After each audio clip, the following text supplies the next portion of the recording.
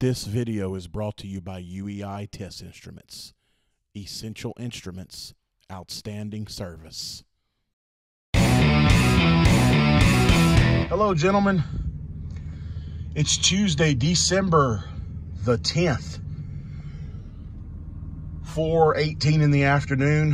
What we're looking at here is a gas valve and a manifold off of a York Diamond 80 furnace. I went yesterday and he wasn't getting any fire. We had 24 volts. Gas valve was not opening.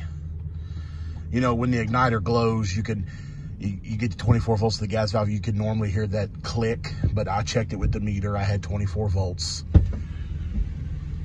And it wouldn't click, it wouldn't fire. I tried tapping on it a little bit because I know sometimes, not that that's a permanent fix, but you can do that sometimes just to see, you know, if you can get it to open. And it didn't. So the valve is bad. We did have incoming gas pressure. I checked that.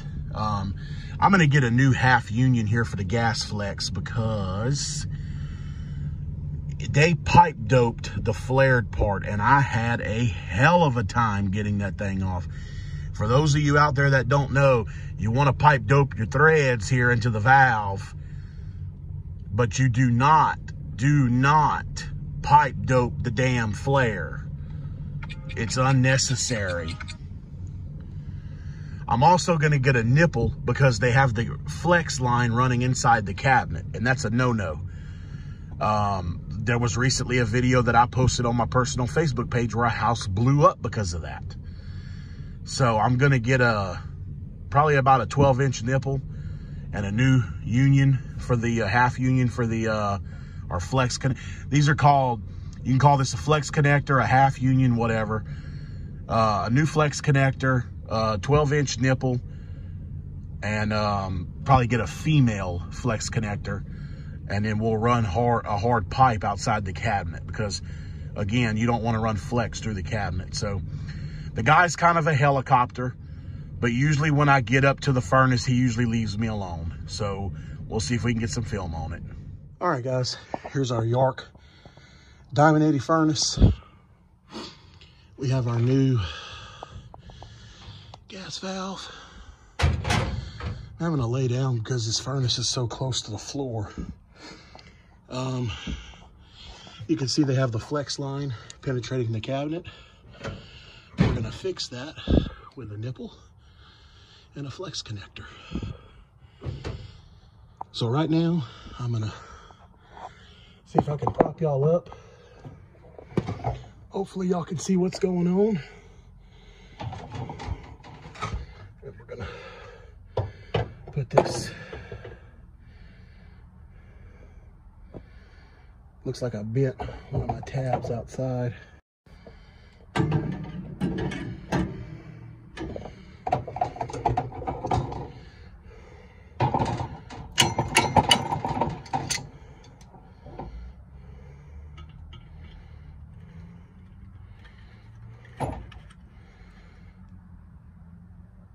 I have my manometer up here with me. We're going to check our gas pressure. Make sure that these jets are lined up correctly, or that will cause an issue.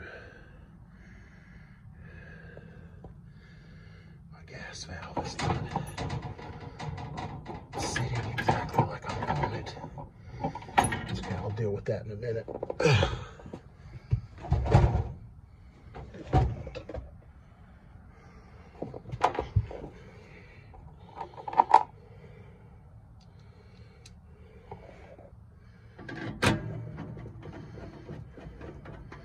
And I forgot my drill, of course, because we're on top of an attic, if that makes any sense.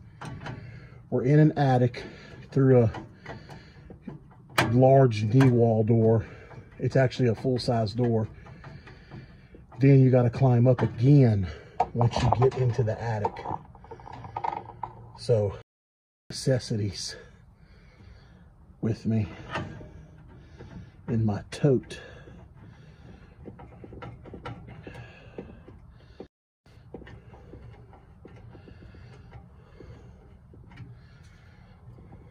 Okay.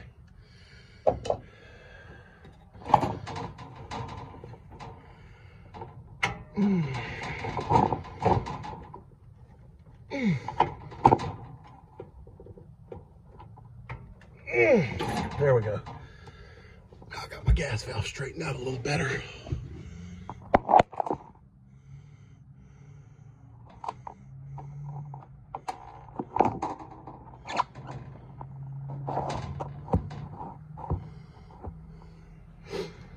All right. Gas valve is on. Okay.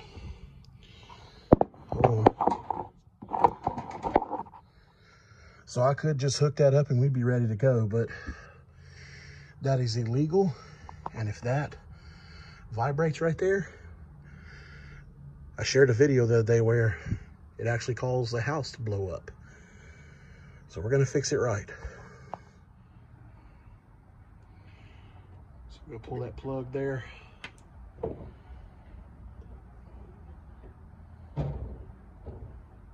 Guys, you can't see off because, you know, I got the camera sitting on top of the furnace, but I'm pipe doping the end of the nipple.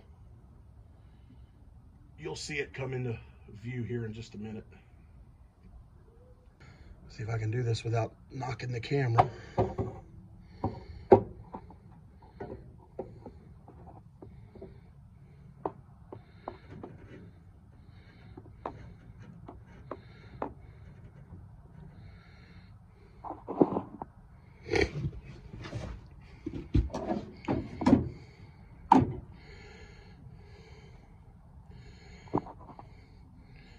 All right, guys, I'm tightening it up from the top.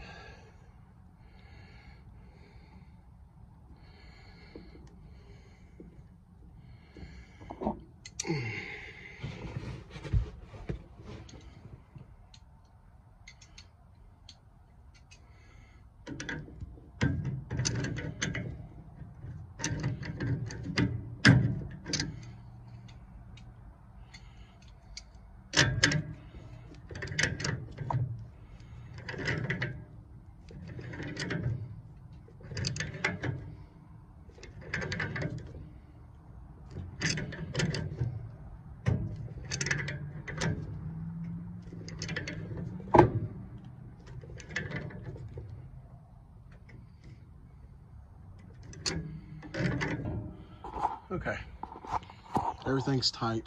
There's our flex connector with our hard pipe. Now I'm gonna set up the manometer, check the incoming pressure and outcoming. Okay, we have our manometer set up. This is one of those valves where the ports are little. Okay, there's the inducer. The customer just fired it. Let me cut the gas on. That might help our case. I should have bled the gas line, but we'll see what happens.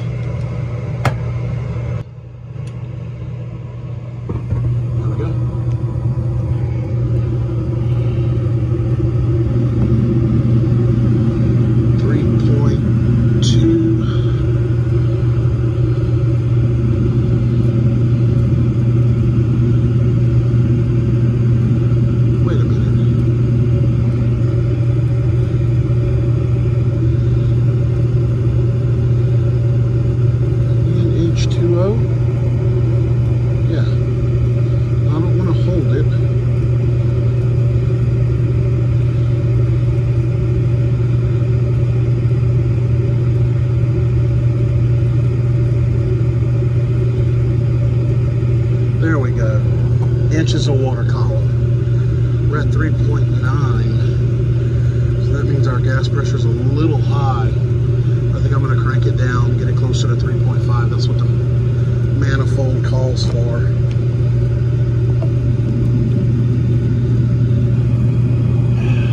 Let's slip it here.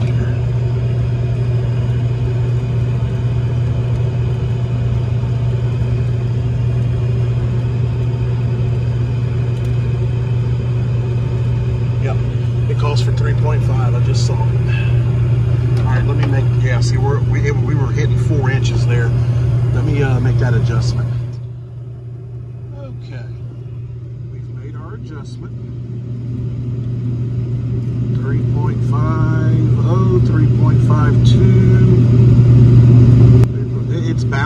but I'm happy with that. We were reaching almost 4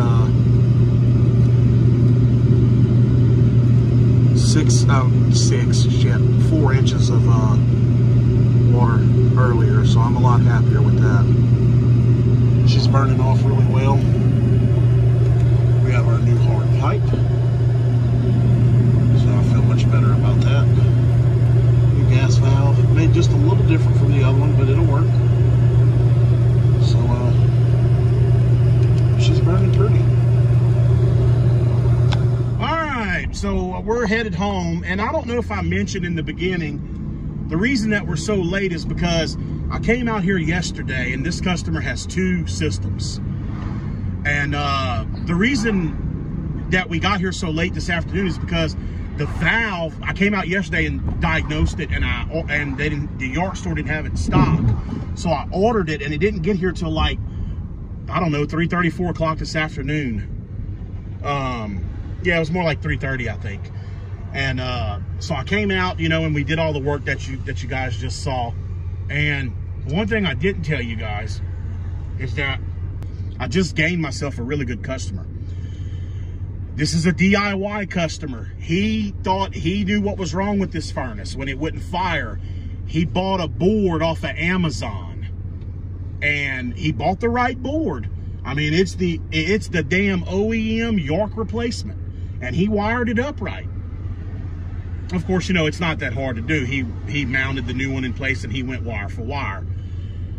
But that was not the issue. He put his board on and it still wouldn't fire. So you see what I'm saying to all you DIYers out there? Call your HVAC professional. Just spend the money. Anyway, so he called me out yesterday. I was referred to him through Facebook. And because that's, like I said, my only source of advertisement right now, and it's doing well. But he told me just to do what I had to do, and of course we found a bad gas valve, and y'all saw the rest. So I hated to leave them without heat last night, but they had a second unit. Well, actually, I take that back. Last night it wasn't cold at all. Shit, we were running the AC last night, and he did too. So I just put I took the manifold with me, cut the gas off, and I put his doors back on and told him, okay, you can run your AC.